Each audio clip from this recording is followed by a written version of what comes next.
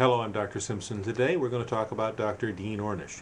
You may have known Dr. Dean Ornish as the lead health blogger for the Huffington Post, or you may know Dr. Dean Ornish as the person who was the anti-Atkins guy, the guy that would debate Robert Atkins on various television forums about which diet was better, his low-fat or Atkins low-carb diet. Now he's debating the paleo guys about that their diet is bad and his diet is better. Interesting, it's been about 15 years since Dean Ornish published his data in the Journal of the American Medical Association showing a 1 to 3% reduction in coronary artery plaques based upon a photograph of the coronary arteries that was taken at the time, an angiogram. Nobody's been able to reproduce his data in 15 years. Nobody.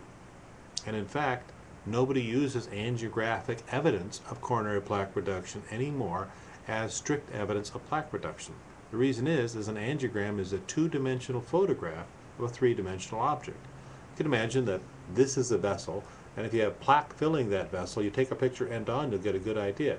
You take a picture this way, you'll get a worse idea. This way, a different idea. That's why an ultrasound, which goes in the middle of it and looks at it three-dimensional, is so much better. Still, Dean Ornish has managed to parlay that single bit of very poor scientific data into a career as a lifestyle guru. Unfortunately, modern science doesn't bear out his issues. And in fact, the raise in triglycerides from the grains he so wants you to have is probably worse for you than what you see when you ingest some oil or some fat. And the data that is shown with individuals who eat high-fat diets, such as the Eskimos, which is high in omega-3 fatty acids, is something that he actually repudiates. So, Dr. Dean Ornish, you may be a very good spokesman for your diet, but the bottom line is there just isn't the evidence to prove it.